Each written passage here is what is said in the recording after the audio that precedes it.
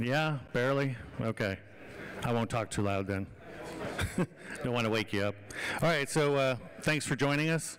I have Robert Lee here, who's going to be speaking on industrial control systems. I want to announce a few things, some speaker changes.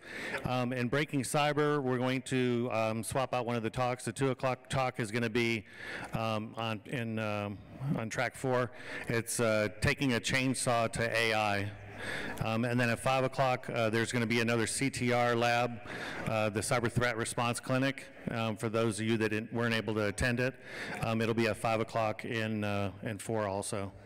The mixer this evening starts at 6 p.m. You can pick up your drink tickets if you're going to attend right outside here at the info desk. Just show your badge, and they'll mark you off the list and give you a ticket for a free drink or two. And then I don't know if you've seen the kids running around in the Spartan suits. If you're interested in buying those, we're going to auction them off, or you can just say, here's some money. And we're going to donate that money to the groups in Florida for the hurricane recovery fund there. So without further ado, Mr. Robert Lee. Thanks. Thank you, sir. Yeah, thank you. Perfect. All right. Well, you got to be careful when getting introduced. They're talking about throwing money at kids walking in the hallways. So it's a weird conference to be at, but I'm glad to be here. Quick background for me. So Rob Lee, run a company called Dragos. Started my career actually in the Air Force. Spent some time here in San Antonio as well, which is cool. Spent most of my career with the National Security Agency and built out a mission there looking at the various state actors breaking into industrial sites. So a lot of my career has been informed by what threats are actually doing to our infrastructure and how to counter that and how to move the needle forward in security. So a lot of my talk today will be focused on kind of that threat aspect of industrial environments, but also since it's a keynote, that basically means that I just get to wax poetically after lunch and we can have some interaction, and if you don't choose to interact, then I just keep talking and it gets weird, and we really should have some interaction. So I will likely pause every major topic I introduce and hopefully have some Q&A and then do the next one. But let's see, from a industrial perspective, let's just get a little poll of the audience, like, yeah, is that speaker that asked for hand raises? Yeah, I am. So how many of you are familiar with ICS or industrial control environments and security? Yes, it's so much better than normal. Also, it makes sense in San Antonio, in Texas. It's always easy. You go up somewhere else. I go to California and I'm like, ICS. I'm like, what the hell is ICS? I go to Texas, like, oil and gas. I'm like, yeah, that's it. So it's usually a good community for industrial security. Industrial is a weird world in of itself. I kind of liken it to being everything that is IT plus physics. Effectively is what ICS comes down to. We're starting to see a lot of debates nowadays as well on, is Alexa inside of a chiller unit part of IoT? And it gets in this really weird part of the world where I would say no, like if it's not an industrial control system, I don't really care to protect your Alexa device, but please don't connect it to the internet and your SCADA system. My talk today, again, is going to focus on the threat piece. What can we learn from threats that are actually taking place today, and what are some recommendations that hopefully will help you take some more out of the talks here this week, or this next couple days, not only in the infrastructure security track, but also what are some lessons learned that you can apply in general enterprise security, because I think there are a lot of things that we're learning in industrial that are new or very interesting. I often hear that ICS security is 10 years behind IT security, and that's true if you measure it against IT security, but actually ICS security is pretty far ahead in a lot of other aspects. And some of the things that we're learning can set trends for what we have in enterprise as well. As you notice on the slides, or lack thereof, I have an iPad and I'm just going to draw. For those of you, how many of you know the Little Bobby comic or the SCADA Me book? Got a couple people? Cool. So I do write a weekly Sunday comic. I originally wrote a book called SCADA Me when I was in the military. It was a book for children in management to explain ICS. I am the writer of the comic. I am not the illustrator, but I'm going to draw anyway. So please don't expect it to be inspiring on any aspect. Mostly it's for me to keep track of my own thoughts. But here's your first big topic. First big topic on ICS security is we don't know our industrial threat landscape. And that's probably a big topic to bite into right after lunch, but I mean like nobody knows. And I often hear the discussions from somebody that talked to somebody that talked to somebody that knew once upon a time there was a cyber attack in Brazil and it took down the power grid, and like that's not true. Like there's a lot of made up stories in our field that drive the discussion a lot further than the actual cases. So the other thing I often see is the little private circles of, well, I could tell you if you had a clearance. Like, oh, if you had a top secret SCI clearance, I could tell you about these cyber attacks.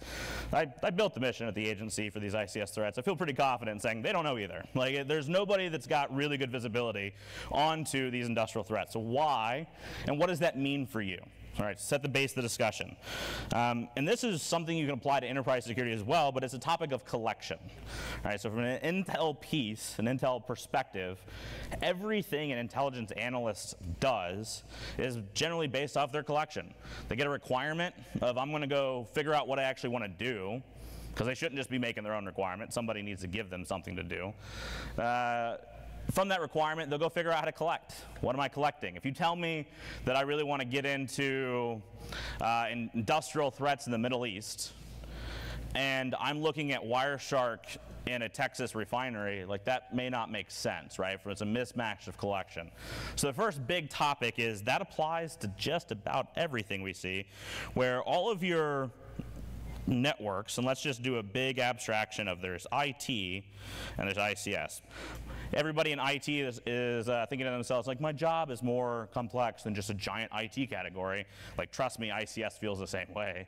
But there's sort of a larger abstraction of these networks and those networks. Most of our insights to threats, cyber threats in general, most of them actually come from the private sector. It's been a really good job. Symantec, FireEye, McAfee, Palo Alto Networks, these companies over the years have done a really, really good job of contributing knowledge around what happens in their customer networks. And so largely they deploy endpoint protection systems and firewalls and IDSs and everything else in these environments. And based off what happens here, they are able to centralize that data back and get some level of telemetry or data from those devices to help them understand intrusions, adversary activity against victims. And they centralize that across lots of different customers, and they can come up with insights like, hey, there's this APT29 that's targeting journalists and going after election-like infrastructure. They can say that because it's happening in the victim networks. I think a lot of people put too much reliance on, well, the government knows it too. Well, not really. The government does some cool things, and don't get me wrong, there's a lot of fun stuff happens over there, but all the best intel in the world is happening in your networks. So all the security vendors usually want to get at that data to be able to make some sort of analysis about it. That would be cyber threat intel. Intel is not an indicator feed. If somebody tries to tell you that Intel is an indicator feed and you can pay a lot of money for it, like that's just because they think very little of you as a person. Intel is analysis of these threats. The problem in industrial is we've never really had that in these industrial networks. Never had the internet connected IDSs and EDR and all this other stuff. Actually, most of that has not been in place at all. So we've had this giant gap on industrial. And it's interesting because people still want to talk about industrial security. The DHS comes out every year and says, here's the metrics of all the attacks we see in industrial environments. And folks put big value on the numbers. They're like, wow, 250 attacks in the energy sector. But then you actually dig into the metrics and they say, oh yeah, that was in the enterprise networks. We don't actually see in the ICS networks. You're like, okay, well, what you do see, what is the attack vector? How are these things happening so we can defend better? And every year, the #1 attack vector for all of the industrial attacks that were released by DHS ICS CERT was unknown. The literal #1 attack vector was, we have no idea how that happened. Which I would position, if that's the actual answer, we're probably not moving forward with our security. We're largely taking a guess. The idea traditionally was, well, these ICS, or these industrial control system networks that run power, fuel, manufacturing, literally everything, like pretty much everything outside of banks and insurers are industrial companies, and they just may not understand that. I mean, I've been fortunate enough to be able to do a bunch of board meetings these days. That's what happens is you're like a technical practitioner and then you run a company and they're like, oh, you should talk to the board. I'm like, that's a bad idea. And getting up to these board meetings, I'm like, oh yeah, well, what are you doing for like the SCADA security strategy or your operations security strategy, your DCS security strategy, whatever term you want to call it, what are you doing for your industrial stuff? And it'll be like a power company. They're like, I don't know what you're talking about. I'm like, SCADA? They're like, nope, never heard of it. I'm like, oh, shit. It's like the stuff that generates money for you. And they're like, oh, yeah, no, we're doing a lot of stuff over in this network here because all of the connections come through IT. I'm like, that's not true. So all these connections to vendors and maintenance and ops and everything else. So one of the topics, second topic I'm kind of ADD, we'll go off onto in a second, is largely the industrial security strategy of most companies has been to copy and paste the enterprise security strategy into the industrial environments. But it's against completely different threats on completely different equipment with completely different mission. So I'd position to you that you need different technology, people, and process as it relates to an entirely different landscape. But anyways, so back here in this little makeshift cloud, the vendors effectively had good insight into IT, but nothing in industrial. So the only thing we ever heard of were like the big words that you can't go through a security conference without hearing at least once. I'm not even going to say it and grace it, but you get like the big word that everyone says, and they're like, wow, that was the ICS attack. And it's like, what are you talking about? Like, well, that was the one. And there's a lot of stuff going on. But if you think about it, a lot of the security companies historically have been anti-malware companies. Right? So if it's not malware, it's not their threats. But a lot of the stuff we're seeing in industrial networks is effectively adversaries, humans, threats, that are taking advantage of native functionality and features. If I can click the button to open the circuit breaker to take down the power line anyways, why do I need to put malware on there to do it? I can just do that because that's native functionality in the system. So we started seeing more and more as teams started coming out. When I built that mission in the agency, I remember leadership effectively saying, that's stupid. Like, why? Like, well, there's no such thing as industrial specific threats. Like, okay, I think there are. Like, I think if you're any good team around the world, at some point you think about targeting industrial because it's a giant political target. Outside of all the economic and intellectual property for like pharmaceutical companies or manufacturing companies, and outside of all of that, it scares politicians. So if you're going to have an impact in this whatever domain we want to call it, scaring the hell out of a congressman is pretty good influence. So going after those sites would be pretty useful. Anyways, long story short, we found a ton of threats, and it kind of woke people up to that. And now, I would say from the year 2000 to 2010, no, I'd say 2009, most people weren't really tracking industrial threats at all. Anybody remember the big APT-1 report? Right, so FireEye, Mandiant at the time, Kevin Mandiant released this APT-1 report, and it was a really good report on looking at Chinese-based operations in the US. And I remember talking to some of the folks there and said, well, did you look, you said it targeted an energy company, did it make it into the or did it make it into the industrial networks? And they're like, we don't know. I'm like, what do you mean you don't know? Like, well, we saw some activity going to those networks, but we didn't have authorization to go into the plants, and we didn't have the skill sets to do it anyways, so we just let it go. And so I would position to you that most of the history of industrial threats, especially in like the first half of the decade, or the first decade there in this turn of the century, was just we didn't look. We weren't actually poking around to see that a lot of the campaigns and threats we'd heard about actually were doing stuff on industrial. We just didn't know. And then Stuxnet came out. Yeah, there's that word. Can't even get around it. And everyone said, oh, SCADA. Let's talk about SCADA. Well, SCADA is one type of industrial environment. It's just one type of application in that industrial environment. There's way more out there than SCADA. But everybody overnight became a SCADA expert. It was really interesting to see. And, but I do like the interest. And then what effectively happened is we started hearing about Dragonfly, we started hearing about Sandworm, started hearing about these threats targeting environments. Really good work done by Symantec about Dragonfly, really good work done by eyesight around Sandworm, and started revealing that there are threats that were targeting these entities. And then 2016, 2015, I think we started seeing a much bigger spike, and that leads to that upper trend, for a couple events. One, I'm going to be super arrogant for a second, and I'm sure all of you be like, oh my God, it's a keynote. Of course he's going to be arrogant. But almost my entire team left in 2015 to just go do it in the private sector. We're like, screw it, bureaucracy and the government's not helping us. No offense to the government audience here in largely San Antonio. We were like, we're just done with this bureaucracy crap. Let's just go do everything we were doing anyways, but in the private sector, because it's all their data anyways. And so we started finding a bunch more threats. And we saw this hockey stick-like moment where there's now 10 different targeted threats that are targeting industrial consistently, specifically industrial networks, not just the enterprise network of an energy company. 2015, we also saw the Ukraine attack. It was the first time in history a cyber attack took down a portion of a power grid. So I got to lead up a portion of that investigation, and it was really interesting because it wasn't fancy. Effectively, you have distribution sites, you have control centers, and they're connected up.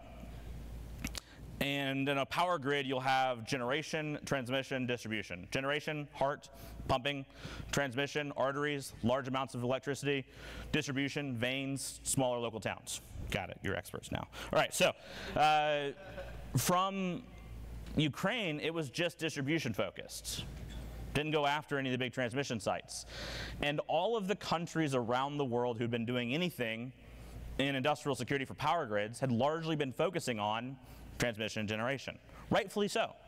There's two big reasons for that. One, if you're going to take down a country, you'd have to go after transmission and generation. It's a lot of power. And by the way, there isn't one grid. There's technically 5, but there's 3 inside the continental United States, East Coast, West Coast, and Texas. You literally have your own grid. You could secede if you really wanted to. And interestingly enough, it also generally runs across a lot of territory, so the federal side of the house gets involved with transmission, so they can put federal resources on the bulk electric system. But distribution doesn't get it all prioritized. So from a distribution perspective, targeting distribution was clever by the adversary. All they did is they broke into these companies, they compromised the IT networks, they used malware called Black Energy 3, which every security professional focused on.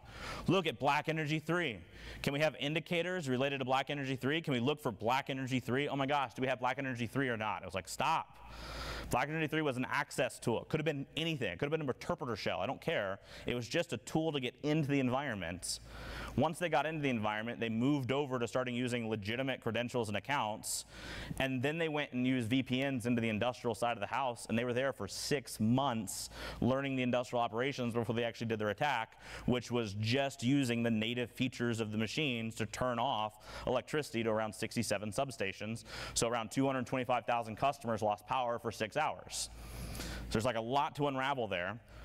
There was one company that even found Black Energy 3 in their networks and then removed it and still had the attack, and they were still taken down because they focused on their malware problem and not their threat problem. But the other thing I'll note here that's really interesting from that attack to me is what's happened since. And I'll bring us up to speed in sort of the last couple of years on these threats, and we'll pause for questions and we'll go on to another topic. What's really interesting to me about this is a lot of folks have come out and positioned, well, 6-hour power outage, 225,000 people, that's not even a hurricane. That's so small, we're fine. And I'm usually a big fan of our infrastructure is far more resilient and reliable than anybody gives it credit for, and it's not going to fall over flat because of phishing email. Like, I'm usually in that camp, but I'm not quite in the camp of, and we're okay. Like, there's some middle ground. You talk to a journalist, it's either it can't be done or we're all going to die. And like right in the middle has got to be where we actually live, which is, whereas effectively, you can do these attacks, and yes, it may not be world-ending on some of the smaller ones. We can talk about larger. But the impact to the populace about having a foreign power take down their power for any amount of time had a larger impact than wattages and in terms of being power loss. I went and testified in front of the Senate, which is another mistake the government made, is allowed me to speak there. But I went and testified in front of the Senate, and they asked me, like, what is your worst case scenario? And they're expecting, like, well, I would do this and this and this, and I'd implant this, and I'd blow up, whatever. And I'm like, dude, my worst scenario is 30-minute power outage in DC. They're like, what? I'm like, it wouldn't be impossible to do. It's like relatively obtainable by any decent adversary. The defenders can do their job, don't get me wrong, but eventually you could absolutely cause a 30-minute power outage in DC. And your populace would be scared out of their mind because you've told them about giant apocalyptic events, and they'll see this as a precursor, and the constituents will pressure the elected officials, and the elected officials will need to look hard on the electric industry, and they'll take the regulations that we already have and crank them up to level 1,000, and we will regulate ourselves out of an electric industry overnight. They're like, oh shit. Well, yeah, that's a good one, right? Like, just be careful. My fear is the fear. So there's this middle ground we got to live in, but we got to be careful of the fear. Anyways, the other thing that I noted in 2015 that I try to warn people on, Mike Asante and I wrote a paper on it. It's available at SANS. So I teach the SANS classes as well. I wrote the incident response when I see a couple, incident response for the ICS class, see a couple of my students in the audience, and then the Intel class. If you ever see me again, hello. The interesting thing that Mike and I pointed out in 2015 is there was one substation done differently. Across the 67 or so disconnected substations, they were all done where the adversary broke into the environment and used the native system against itself. And exactly one, they sent a disconnect command without being part of the system from the adversary side of the communication. So on the adversary side of the VPN, if you will, they sent a command that disconnected the substation. And what we wrote in our paper at the time was, this is really probably some foreshadowing to future events. I don't want to say this is predictive, we're going to get attacked again, but our assessment to the National Security Council and the electric community was, we think another one's coming. And the reason we said that was, there's no reason if you've got a reliable attack to just do something extra. There was a portion of my career, a small portion, I got to be on the offense, the US government, doing stuff against foreign infrastructure, and never in my day was I like, woo, we're bored. Let's create something weird so when Kaspersky finds us, they'll be impressed. That's not how an offensive team thinks. The idea was, let's get on with our mission because your adversary has PowerPoint and management too. Right? They got to get on with their day. They're people. Kids got to get picked up after daycare, whether you're an asshole adversary or a cool defender. So when we looked at the attack, we said something was different. One thing was different that looks like testing. Because it's not like you standing up a PLC in your basement to play with is representative of an electric power grid. Not a lot of opportunities to test and train. So we said, we think something else is coming. And in 2016, that something else came. It was called crash override. EAST also published a report on it called an in-destroyer. We didn't coordinate. Sometimes coordination hurts with naming things. And we looked at it, and effectively what happened in Ukraine 2016 was it was again a control center, but it was just one transmission level substation. And they put this crash override malware onto a system that could speak to the substation. And all it did was use completely legitimate native protocols, exactly what we saw in 2015 from that one, and it disconnected the substation. And then it stuck it in a just constant disconnect loop. So if you try to reconnect it, you couldn't. And the operators had to go back to what's known as manual control. They had to drive out there and do it themselves. This didn't scare a lot of people because it was only 1 hour. It didn't scare a lot of the public. It scared everybody in the electric industry for a couple reasons. One, that one substation compared to the 67 distribution stations was 3 times the power loss of all the first attack. Because transmission's a lot bigger than distribution. The second thing is you can't patch that away. Right, wrong, and different, a lot of InfoSec sometimes comes down to, did you patch it or not? There's more to it, I grant you. So I'm sure some of you enterprise security people do more than just patch things. The ICS security guy would claim that you don't. We'll see, who knows, I'm sure you do.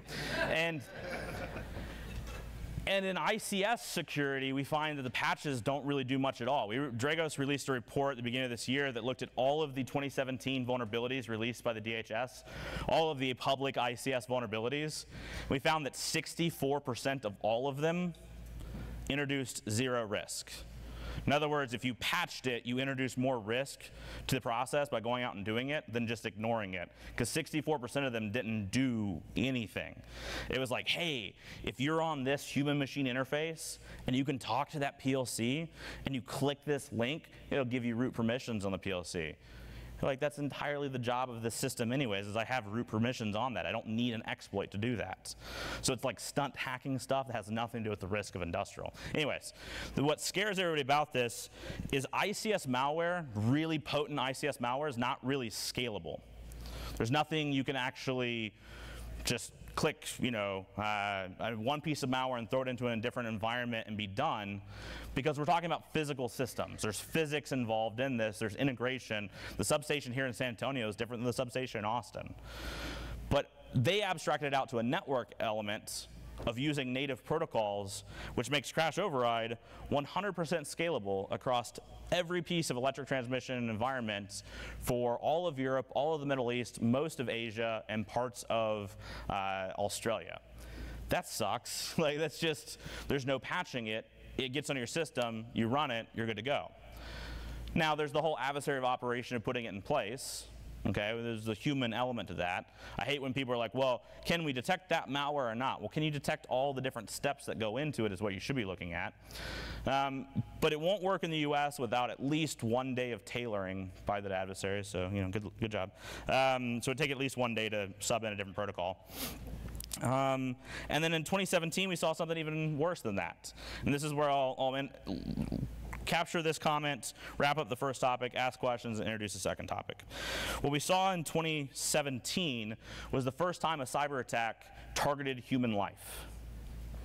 So this, to me, is one of the things that I love about ICS security, is that it's black and white. When I worked at the agency, everything's gray. Well, what do you mean you broke into Belgian Telecom? Well, I don't know, there's like terrorists there. It's kind of gray. Well, the Belgian doesn't think so, US doesn't think so, but you can argue about it, and it's kind of gray. In industrial security, if you're in somebody else's civilian industrial infrastructure, you can hurt people. You're wrong. You shouldn't be there. There's no value to be there for you. It's black and white. Whoever's in that network, there is no like, yeah, but it's us. No, screw you. Get out.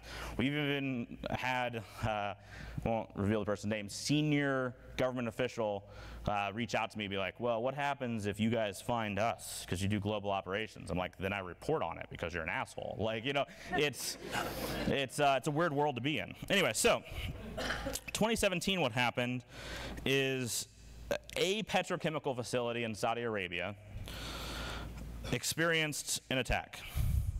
Kind of close enough. There we go. You may have read the news and heard it was Iran that attacked Saudi Aramco. Both of those statements are incorrect.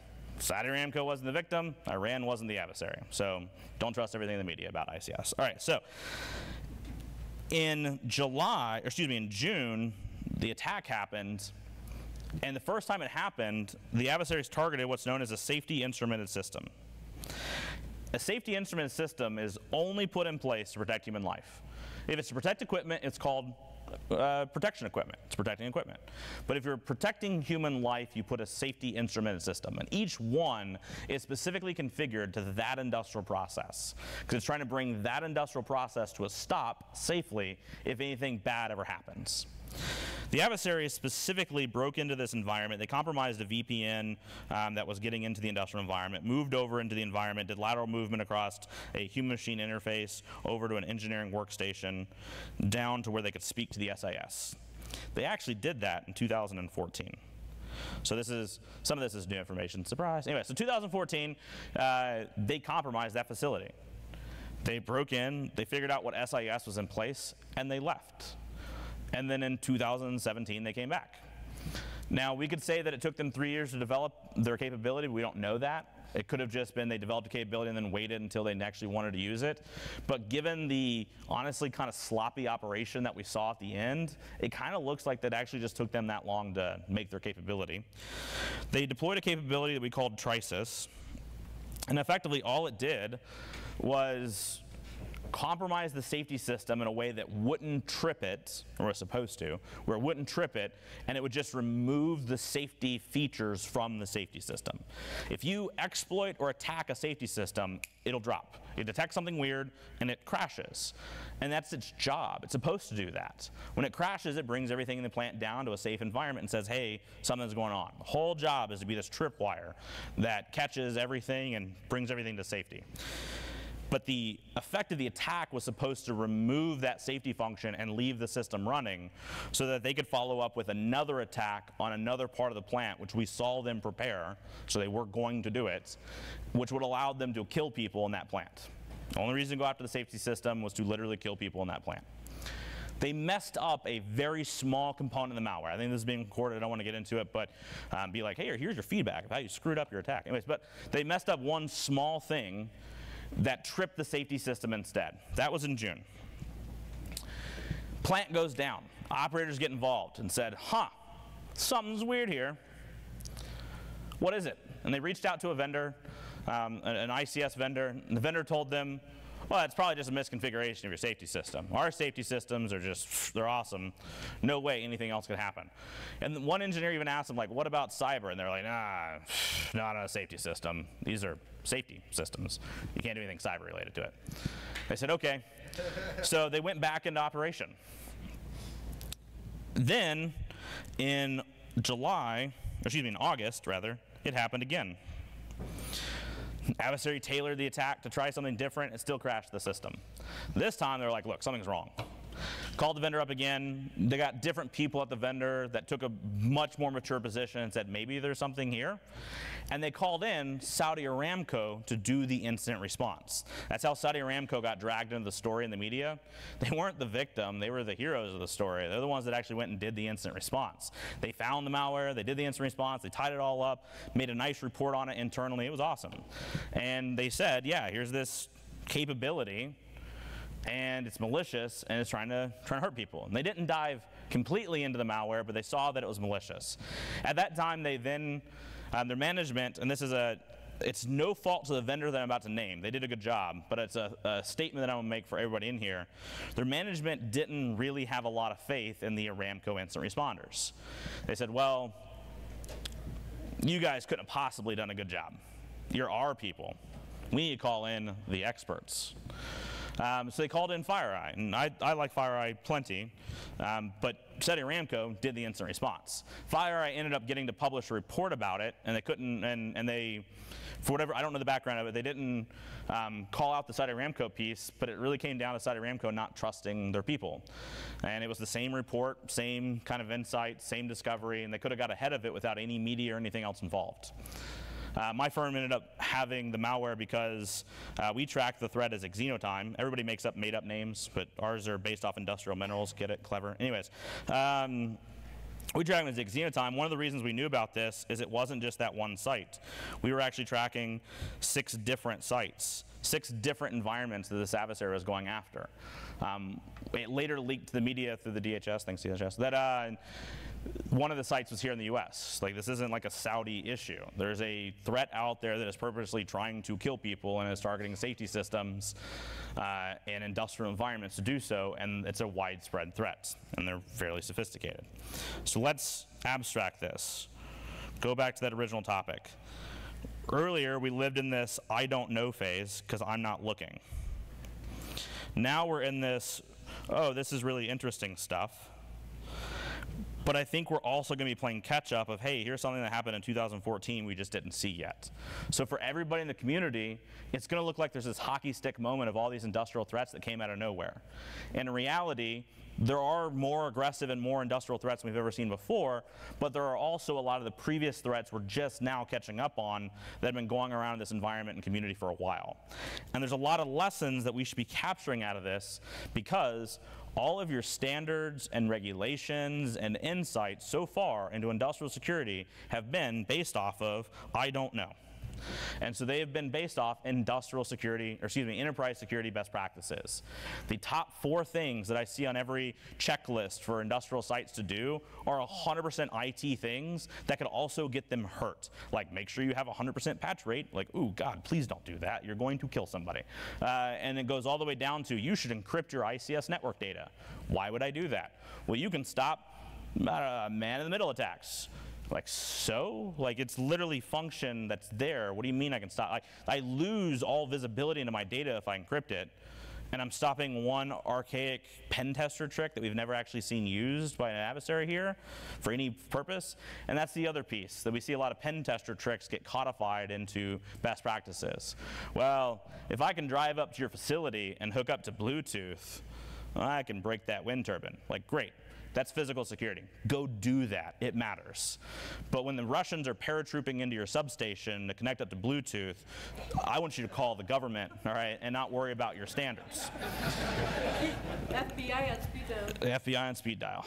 All right, they'll come and tell you about InfraGard and all the good things that are going around in the community. So here's the big topic that I introduced. We have had a significant lack of collection for all industrial security for the last ever. We're starting to see things, so we should adapt off of that and make sure that we start catching up. One of my favorite things about Intel is its ground truth. I can see all your latest cool DEF CON, Black Hat, whatever research talks, and they're cool. I think the research community does a lot of good work to help move the bar, and that's useful. But there's a lot of stuff, and it's overbearing to an asset owner and operator who's running infrastructure to be told of all these cool hacks. It's way better to be able to walk in and go, here's what actually happened. Here's what you actually could have done to do security. There's a certain ground truth reality to good intel. So that's what the first big topic is. All right, so before I move on to the second big topic of what you can do about all this, any questions on, hey, we're not looking at stuff, but we're starting to, so be careful and don't freak out. This is not going to be interactive at all. You are going to just make me stand here and jump into the next topic. Sir. So was there any forum previous to that where people could have collaborated? Maybe they didn't? Yeah, so there's always been good forums for collaboration. A lot of the idea around ISACs and like building collaboration came from critical infrastructure community. P. Diddy, 63, 1998, Bill Clinton said, thou shalt go talk. I'm sure they talked about it before then too. That's the first time I remember it. And that created your information sharing and analysis centers. But we have to be careful here. What I really get excited about when I see forums to share, InfraGard, ISACs, some of the ISALs now. I've not seen one good ISAL yet. Maybe there's somebody in the audience that I'm going to pretend it's your ISAL, but really I don't think any ISALs are good right now. ISACs and forums, they're all fine to show up and talk to, but what everyone tries to treat them as is, give me the intel. Show me the thing that I should do. And the problem is none of those forums should do that. And so instead, I see it even being a little misleading when some ISACs want to be the cool, sexy intel provider, and so they buy like the FS ISACs feed. So the oil and gas ISAC for a while was just buying the threat intel feed, which those words don't really go together, but the feed of indicators related to financial sector and repackaging it for the oil and gas sector. I'm not a real big fan of indicators at all used like detection. They're good for forensics and scoping, but for detection. But I hope we can all agree that the things that the financial sector are dragging out for indicators definitely shouldn't be copy and pasted in oil and gas. So the forums exist, but they're there to go learn the other POCs at other companies and talk about what are you doing to make the case for security in your company. They're not for, hey, show up so I can brief the latest thing so I can understand the coolest threat. That's the companies that are actually doing the work, or the companies that are going through the incidents. They're the ones that have it, and everybody's trying to get to it. I really like the FBI and DHS, but I used to get really tired of having to go into a top secret briefing to see my own reports briefed back to me, so I stopped going. They're not there for that. But going to the FBI meeting where I got to meet all of the other people in the community and talk about the best practices they were seeing, that was really useful. So you gotta be careful in how we use those forms. Yeah, great question. Anything else? Yes? How much visibility did companies have into their ICS systems before anyway? They didn't. So the question was, how much visibility did folks really have into the industrial networks anyways? And for the most part, they don't. I would say, I'm going to make up numbers, but this is based off of my own observation, so it's anecdotal. That's a big word for a kid from Alabama. I would say that there's like your top 30% who are doing really cool stuff, and they're in infrastructure companies, and they're doing it way better than any IT company. They're just doing awesome stuff. Then there's like everybody else, 40 to 50%, that they're just doing what they can to get by, and they might be adopting some of the minimum kind of best practices because they're keeping up with regulation a lot of times too. And then there's kind of like your last 20% that are just, they're not doing anything. RDP right to the machine. Yep, RDP, right to the generator, yeah, all sorts of interesting things. So there's also a balance I got to take there. Since I've said like not everybody's perfect, I do want to line up that just because you have access to a power plant doesn't mean you can make the lights blink. There's a big difference in IT world. I get access, I get root, I'm the king or queen or both, I don't know, spectrum. But in ICS, access is just step one. So there's a paper I wrote titled the ICS Cyber Kill Chain. Yeah, Cyber Kill Chain. Anyways, it's a useful abstraction. And I wrote it over at SANS with Mike Asante to talk about how these attacks occur. And all the stuff that people are worried about, we would just normally put that as phase one, and then your operation can start into industrial. So people need to be doing more. Most of the plants I go to, they say, oh, we've segmented off that magical ICS thing, and we have a data diode, and we're good. And like that's not even close to true or real. Usually IT-OT convergence is the topic people are talking about in ICS, of like we're converging between information technology and operation technology, and that's, no offense to anybody, that's stupid. That happened well over a decade ago. IT-OT convergence happened. There's Windows-based HMIs with cloud access. Get past it and move towards real security instead of these debates about convergence. All right, any other questions? Yes?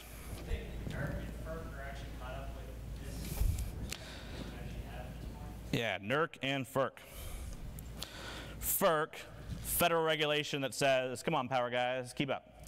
NERC, the action arm, technically it's not a government agency, but it's one of the few private sector nonprofits that has the ability to levy fines on behalf of a federal agency.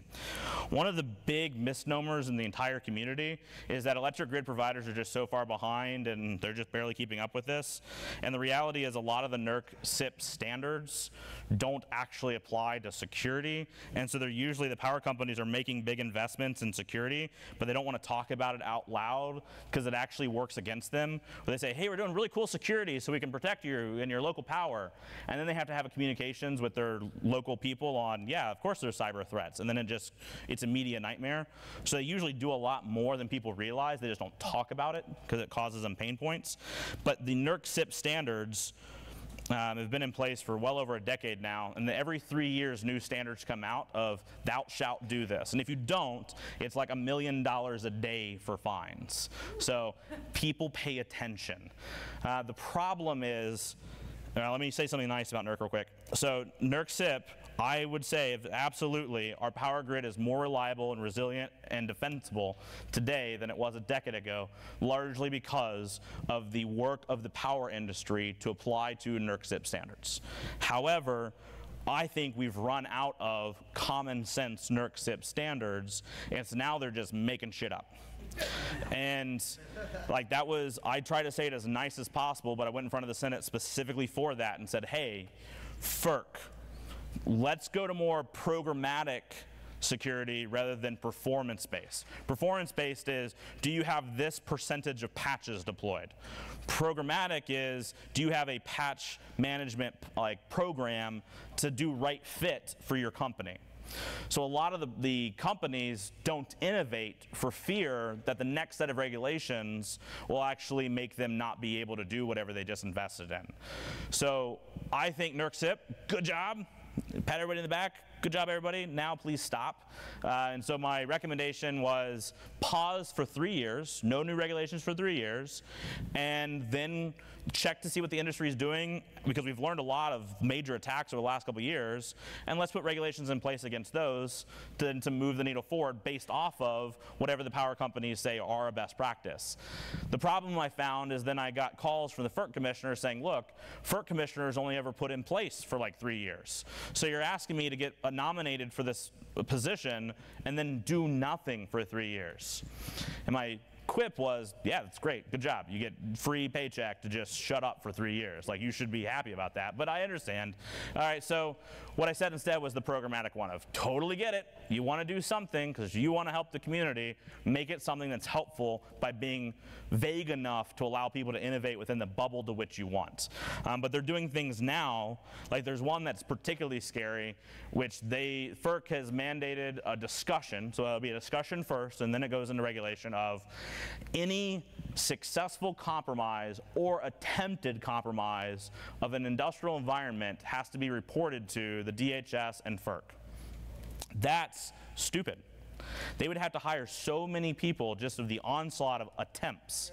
Like any scan against your firewall, you'd have to then put up. Also, it should never go to the DHS. I like the DHS, got a lot of friends there. I'm sure somebody's in the audience who's like, I'm DHS, you're adorable. But DHS doesn't have authority over the power grid. It should be FERC, and it should go through the EISAC, who actually does a lot of good work for NERC, and it can keep it abstracted, because what happens in every incident that gets reported is DHS wants to show up and go, we can do free pen tests, we're here, we're helping, and it's great, and I love you, and it's awesome, but now's not the time. Like, they're going through an incident, come back in a year, and let's talk about it. So getting data, basically the argument comes down to this. You should not be asking for data that you can't use that is going to be strenuous on the companies to produce. And so it just doesn't make sense right now. Does that answer your question enough? Yeah, perfect. Anybody else? I think you had something? Yeah. And I'm also okay not getting into the next topic for Q&A. Q&A is good. The next topic, boring anyways. All right, yeah, go ahead. To cycle back to the first part of first point you're making, the threat intel infrastructure doesn't exist in ICS the way it does for IT. Oh, I think it, yeah, that's, oh, sorry, go ahead. Go ask your question, and then I'll. What is the solution? How do we create multiple vendors that want to create products that can compete against each other that can make this? Oh, man. He asked a PhD-like question here. One was, the Intel infrastructure doesn't exist today, so what do we do? Two was, how do we create an economy for it? It's basically what you asked. So number one, there are companies that do it. Selfishly, Dragos does it. There's your pitch. Look at that. Look at that. That was a vendor pitch. Anyways, but Dragos, I think, is doing some cool shit. But there's others. iSight. No. iSight has like some ICS Intel stuff. I've seen good reporting from Symantec, and you know, ESIT picks up something every now and then. So there's like vendors who are dabbling, and I would say the reason that I like Dragos, outside of being obviously biased, is we only do industrial, so we can focus. For everybody else, it seems to be a tack-on of, if you're interested in ICS, we have an answer for it. And I'm not trying to downplay those researchers, but I would like to see a larger economy of, let's build this up, because industrial is where all your risk is. This is what I told the various boards was, look at your security budget for IT, look at your security budget for OT security, or less, but look at the risk in your company of where you actually generate money. You're mismatched in your risk to where you're spending money. Doesn't make sense. So by voting with dollars, people do create an economy, but I don't think it's going to be successful right now anyways. And the concern I have is DHS, DOE, and DOD, and FBI are all trying so hard to do something for the community. They're actually competing with private sector, trying to build up the community. It doesn't make any sense, but as an example, and this isn't, my talk wasn't designed just to like dash DHS, but like DHS says that you can call them for a free instant response. But they don't actually have ICS people to do the instant response anyways. But there's multiple customers that we've talked to that are like, should I cancel the contract with you? Because DHS says they can do it for free. And I'm like, that's not a good idea. Have it with somebody. Don't rely on, we're here from the government, we're here to help you. Talk to them too, but it shouldn't be an either or. But the problem is, as government officials try to get people onto the programs, they make claims like, call us during an incident, which should be said, call us during or a little bit after the incident to give you some perspective on what's going on in the national scene after you yourself are on tap for the incident. But there's never that comma and so forth. And so it's not that anybody's misleading anybody on purpose, it's just the message is getting lost. Or if I tell you, and I've had senior DHS officials that are like, we don't want to be doing that. How do I, why is this bad? Or more importantly, how do I fix it? And I'll ask them, like, how are you measuring your people? They're like, what? I'm like, do you have a metric anywhere in your organization on how many people get signed up for clearances? They're like, well, yeah. I'm like, well, there you you go. You just incentivize somebody in your own organization to run the number up of the number of clearances, so their incentive is to go to every company and say, if you only had a clearance, I could tell you, and that's part of your mismanagement of how you're communicating. So how you do management of people with how you measure their success drives what they do, which can give a completely different output than you want, and the government has problems on that right now. The other piece is DHS, and I hate that this is recorded because I'm going to get a phone call after this. DHS and DOE hate each other right now.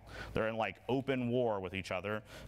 Mention the word Caesar and mention the word hurt, and they'll both kill you. And then FBI and DOD are off in the corner going, but I want to be involved too. And then it's just this mess. So there's way more to be figured out there, but they need to figure it out. And when they figure it out, they should also highlight what the portion of the private sector is supposed to do. Because a lot of people are confused. Like I've long said, DHS, if you honestly think you can do instant response around the community and just take the problem, then do it. If you honestly solve it, do it. But if you just call us to subcontract to us, stop telling people that you can do it. And so it's this balance. Yeah. Oh man, I'm going to drink after this one. What else? There's like this side of the audience. Yeah. What about tooling and such? Like, I know your organization has produced a lot of custom things for internal use, but do you think that would help? Tools. Yeah. Just good question. Tools. You should definitely look at tools, but remember there's people and process.